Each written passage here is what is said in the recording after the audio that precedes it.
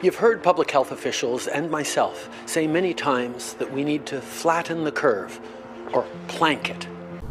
Earlier this week, President Trump and the CDC announced their 15-day plan to slow the spread of COVID-19 across the nation. And this afternoon, we're announcing new guidelines for every American to follow over the next 15 days.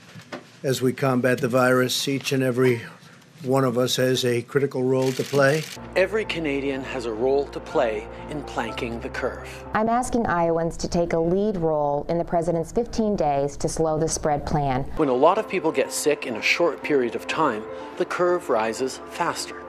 If too many people become seriously unwell at one time, the NHS will be unable to handle it, meaning more people are likely to die, not just from coronavirus, but from other illnesses as well. So it's vital to slow the spread of the disease. That's why we need to urgently slow the number of people getting infected. That's why we need to flatten the curve.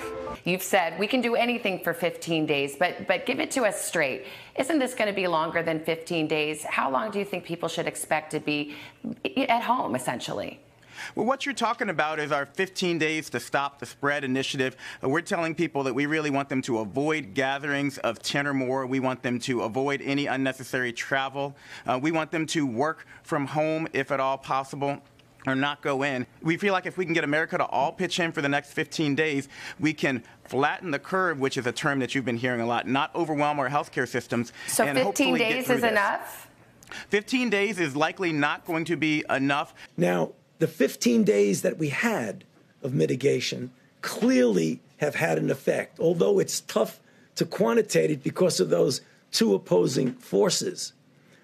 But the reason why we feel so strongly about the necessity of the additional 30 days is that now is the time, whenever you're having an effect, not to take your foot off the accelerator and on the brake, but to just press it down on the accelerator.